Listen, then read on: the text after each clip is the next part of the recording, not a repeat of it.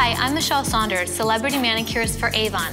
Today I would like to show you how to bring pop of color to your manicure in just a few simple steps. Always start with smooth beginnings base coat to smooth and even out ridges. Do a nice even coat.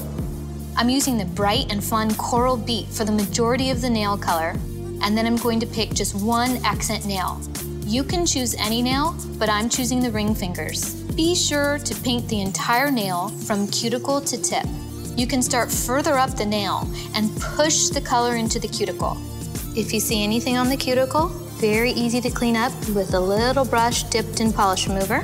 Then paint the accent ring finger in Sea Breeze. You can experiment with your favorite colors.